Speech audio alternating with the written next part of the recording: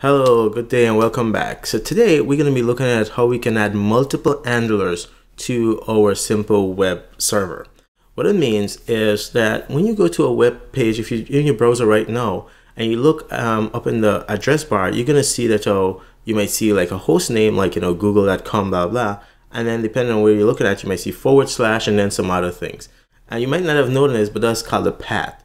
So we're going to be adding two paths to adding one more path to our web application server. So far, we've been supporting the / path, which gives us what we call our index page or index handler, but we're going to change that. So now we're going to go over and add another one.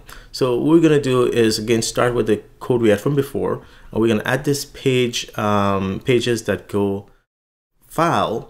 And so now our application has 2 pages. And what we're going to do is move all our HTML template to this one file. We can create 2 variables, one called home page and the other one called welcome page. Nothing too fancy about that, right? Then the next thing we're going to do is we're going to want to be able to, since these are part of the same application, now create our 2 handlers. And that is, again, pretty straightforward. It's literally duplicating the functions, and so we have more than one function to print out different things when it's called, and then we keep calling http.handlefunc, and with new additional paths, because remember this takes a string and the functions that should be called when that path is seen.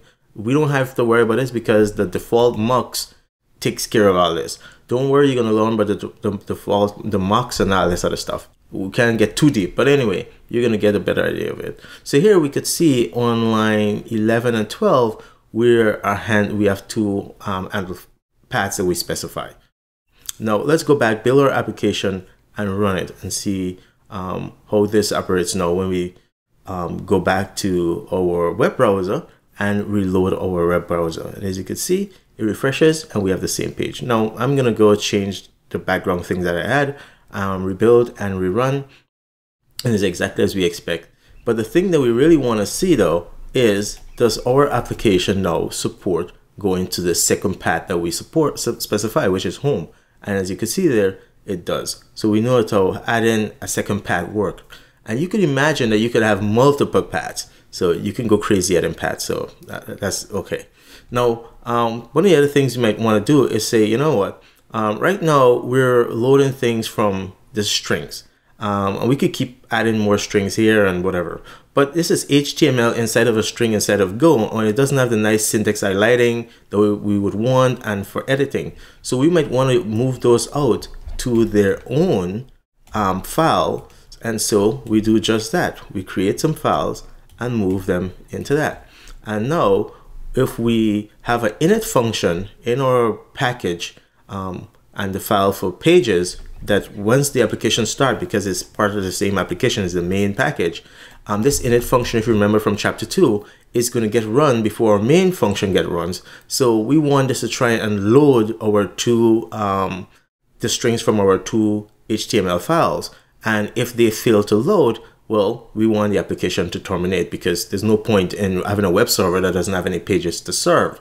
And so we can use this very simple one line, and of course the test, let's ignore the test, but it's literally one line on line 20 from the IOUtil package, which I had mentioned when we were talking about some of the other packages, where we did a tour of packages in chapter 13, I think it was, or chapter 12, we did a tour of packages. I mentioned that we can't cover all the packages, but there's this IOUtil one that when you look at it from the packages page, and so it allows you to read the file, and then now we can turn those bytes into string there, and again make things very easy for us in terms of having our content of the file. Now that we have that, we can go back now and just rerun our application, because we already have using the same variables that we specify, so there's nothing new to really do. Once we rebuild our application and run it, there we go. We see that it was updated just as we expected. All right. I want to keep this very short, so I hope you're like excited seeing the capabilities here. More to come. If you're new to web programming or you don't know web programming at all, I have another series called Web Programming Fundamental, and it covers everything from JavaScript, HTML, CSS, and also Angular. The important thing is that it's really targeted people who have never programmed before. So if all you know to do is open up an editor, and if you're watching this, you know to do all that already, but you do not know HTML, you might want to definitely check out that series, because I do go into the whole HTML, servers, methods, and everything. We do all of that, which we haven't covered here and I won't be covering here, but definitely check out that series. Take care. Thanks for your time as always. Please thumbs up the video.